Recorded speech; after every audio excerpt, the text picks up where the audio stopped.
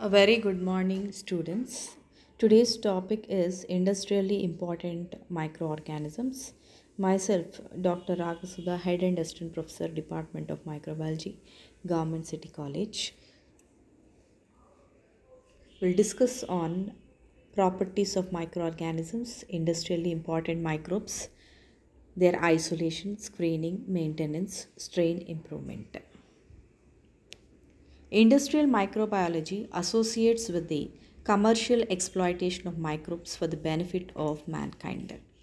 Industrially important microbes are metabolic specialists capable of synthesizing one or more products in high yield. These products may have a direct or indirect impact on economic, environment, and social parameters of the society. Industrially important microorganisms bear some properties to enable them to be used in industries. These microorganisms are expected to grow in inexpensive culture media such as corn strip liquor and whey. They should be capable of growing and producing desirable product in large scale cultures. They should grow fast and produce product in short period, and preferably they should produce spores for easy inoculation into large fermenters. These organisms are usually non-pathogenic in nature and they are genetically engineerable. Industrially important microorganisms include bacteria, fungi, yeast, yeast and actinomycetes. Let us begin with fungi. The genus of fungi under this are Rhizopus, Mucar, Neurospora, Aspergillus, and Penicillium.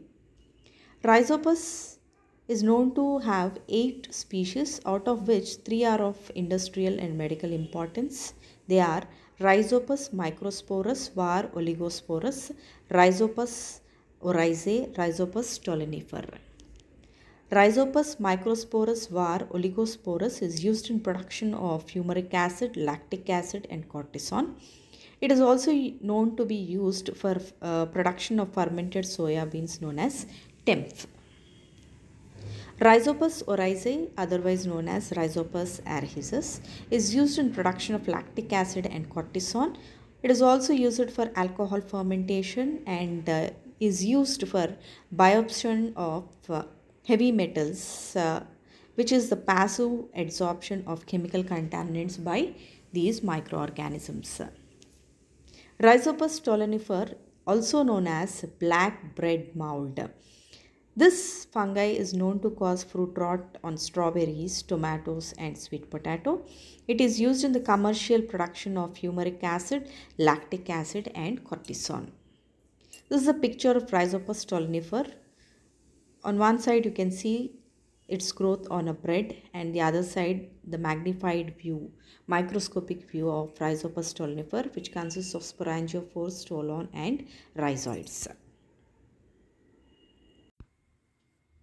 The next fungi is Mucar, which includes species like Mucar racemosus, Mucar roxy, which are known to be used in amylo process for the saccharification of starch. Mucar helps to ripe some cheese like gamlost and are also used in making certain oriental foods. Some species of Mucar like Mucar sufi are used in fermentation of bean curd known as Mucar bean curd. This is the microscopic image of Mucar, which comprises of sporangium, spores, sporangiophores, hyphae, and mycelium. Morphologically, Rhizopus and Mucar share similar structure, except in case of Rhizopus, we come across rhizoids, whereas rhizoids are absent in Mucar. The next fungi is Neurospora. In Neurospora cytophila is an important species in foods. Sometimes it is also known as red bread mold as it imparts red color to the bread. It grows on sugar veggies and on various foods. Image of Neurospora.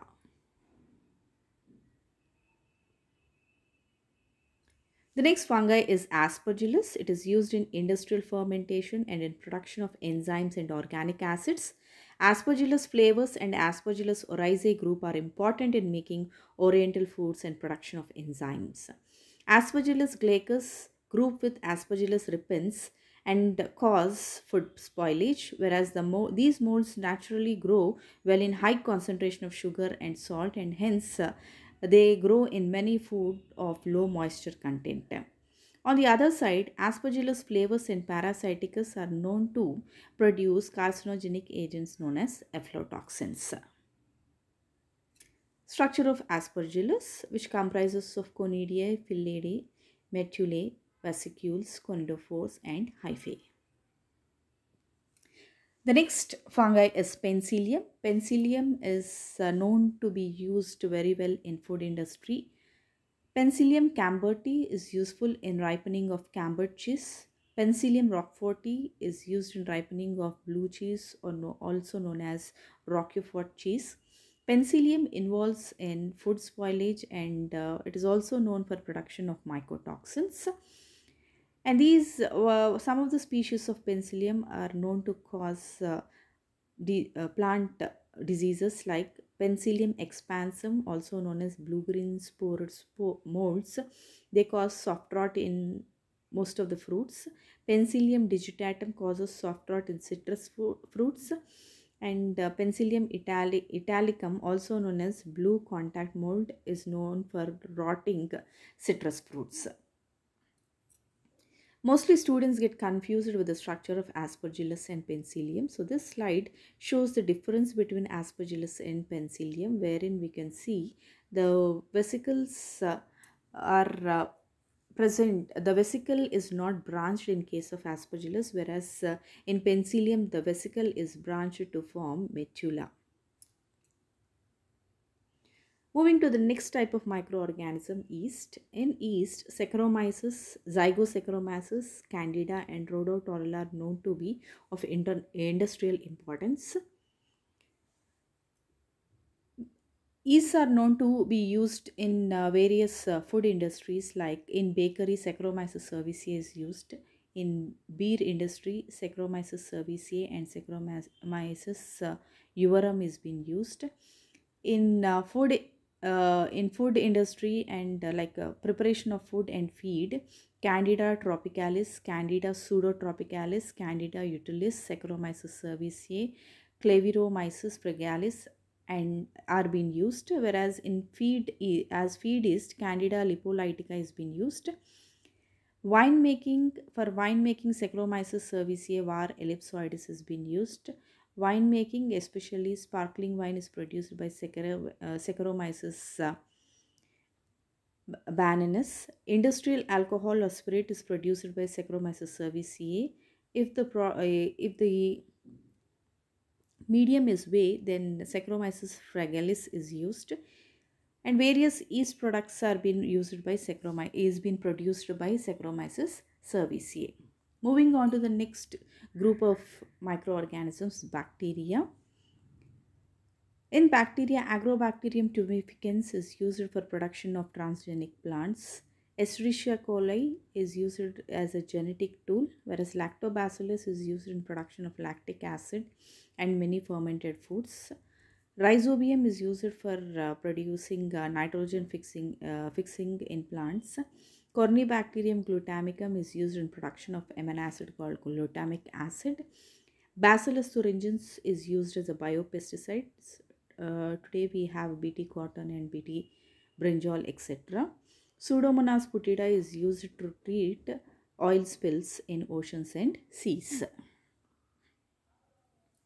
So what is the strategy behind these microorganisms when they are being of industrial importance? So first step is to isolate microorganisms from natural sources, identify the desirable microorganisms from these natural sources, then characterize them, screen them, improve their strains for production of more yield or products. Then they are used in industries. The first step is isolation of microorganisms. There are two ways of obtaining strains of industrial importance. One is isolation of microbes from the natural habitats. Second is obtaining pure cultures from organizations such as American Type Culture Collection ATCC USA, Commonwealth Mycological Institute England, Fermentation Research Institute Japan, Research Institute of Antibiotics Russia. When it comes to India, we have two institutes which provide pure cultures. One is National Center for Microbial Resources, Pune, IMTech, Chandigarh. In order to isolate microorganisms from natural resources, a variety of complex isolation procedures are being employed, out of which the best are specialized enrichment culture techniques, example soil treatment, use of selective inhibitors like antimetabolites, antibiotics, then giving variation in nutritional media, putting desirable nutrients into the media for growing selectable organisms, or giving variations in physiological parameters like pH, temperature, aeration, etc. For example, isolation from soil, some of the techniques used are sponging, dilution gradient plate or viable count method, aerosol dilution, floating, differential centrifugation. Usually these methods are used in conjugation of enrichment culture technique. The next step is screening. Screening means it is a procedure of isolation, detection, and separation of microorganisms or metabolites of our interest from a mixed population by using highly selective methods called screening. Screening deals with low cost, rapid growth, and easy to handle methods. Apart from this, already identified or known microorganisms can be the data of these known microorganisms can be obtained from computer based databases which provide detailed information about already existing microbial antibiotic compounds. Screening is performed in two stages. Stage 1 is primary screening, the second one is secondary screening. Primary screening includes a set of highly selective procedures which allow the detection and isolation of microorganisms producing the desired metabolite. And primary screening includes the following techniques. Number one is sample collection. Number two is culture. Culture includes media formulation, inoculum preparation, and incubation. Three is activity test, that is, biochemical activities of the microorganisms are performed at this level. And based on the biochemical tests, they are characterized and later they are identified. The next stage of screening is secondary screening. So once we have a desirable microorganism, it is necessary to assess its commercial value and know whether it is environmental friendly or it produces some toxicities, or it is also essential to know whether it is pathogenic or not. And it is good to know if any new products are being produced by these organisms, and what is the economic stability of these organisms, and genetic stability also is essential to assess at this stage, because most of the microorganisms tend to undergo mutations very frequently. In addition to this, cultural conditions, media composition, and fermentation conditions are also determined at the secondary screening stage. The next step is maintenance. Once a desirable microorganism is being obtained, it is very necessary to maintain them or store them. There are various methods of storage of these microorganisms, of which the most frequently used are low temperature storage, followed by frozen culture or lyophilization cells method or liquid nitrogen method. In low temperature storage, 2 to 6 degrees centigrade is being used, in which the microorganisms can be preserved for about 2 to 6 months, whereas in frozen culture, minus 20 to minus 100 degrees centigrade is used, where we can store the organism for a longer period. And if we want to store the microorganism for relatively longer period, for years together, then lyophilization method or liquid nitrogen method has been implemented. Lyophilization is done at 5 to minus 70 degrees centigrade under vacuum, whereas liquid nitrogen, the temperature used is minus 196 degrees centigrade. The next method is strain improvement. Now we have the microorganism. It is being producing a desirable product.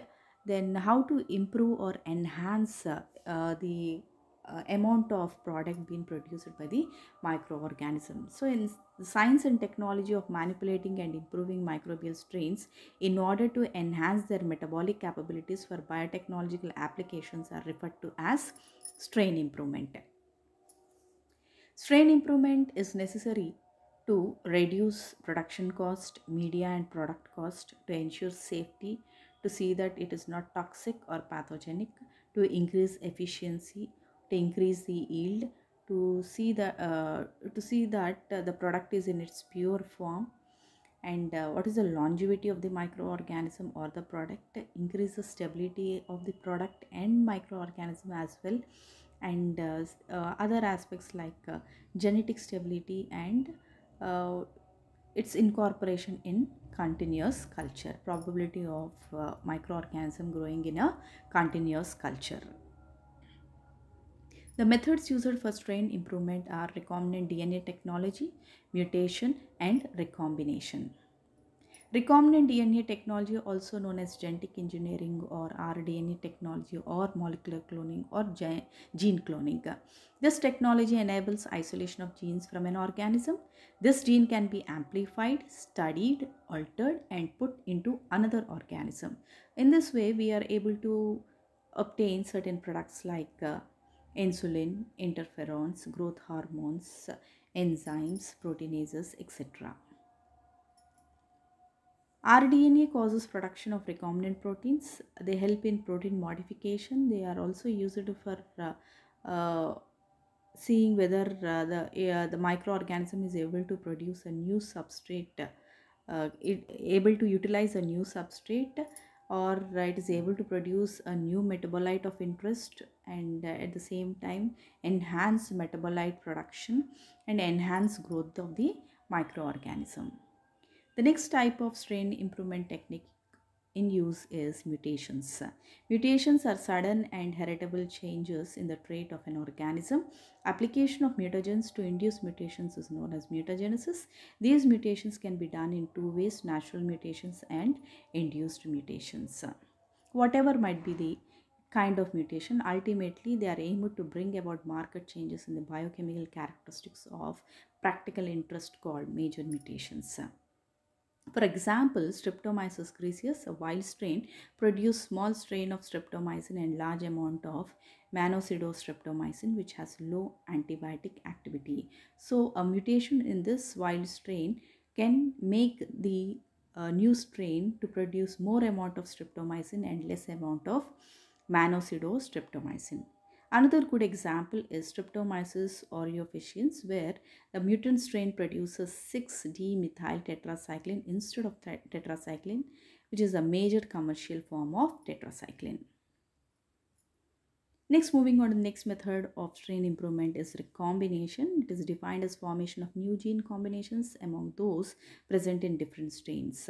It is used for genetic analysis and strain improvement. It is used to bring desirable alleles present in two or more strains into a single strain, wherein it can increase the product yield or generate a new product. Recombination is usually performed in three methods. Sexual reproduction, in case of bacteria, it is done by conjugation. Parasexual cycle, in case of asexual fungi. Protoplast fusion, a technique called as polyethylene glycol treatment, is done in order to fuse protoplasts of two different species.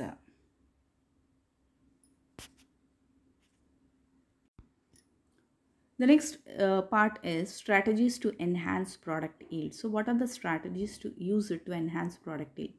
In order to obtain or maintain a competitive economic position for new or existing fermentations or products, it is necessary to find a means to increase the yield of the product. Various stages of screening and fermentation process development have provided parameters to accumulate high yield. Nevertheless, Further increase in yield can be obtained by additional adjustments in aeration and agitation rate, small or large change in the relative concentration of certain media components, slight to moderate change in pH, adjusting inoculum level, type or quantity of inoculum used, then examination of precise harvest time, adjustment of fermentation conditions during inoculum buildup, and production of greatest genetic stability of the organism. However, an improvement in fermentation product recovery can be the most important for increasing the yield and economics. Revision of techniques used for product recovery so that fewer steps are involved can reduce the loss of product in each step. Another important aspect is an attempt to alter the genetic makeup of the microbial cell so that more carbon and other metabolites are shunted through the metabolic sequences leading to the product formation. Genetic makeup altered may be altered by mutations, sexual reproduction, transduction, transformation, etc. Thank you.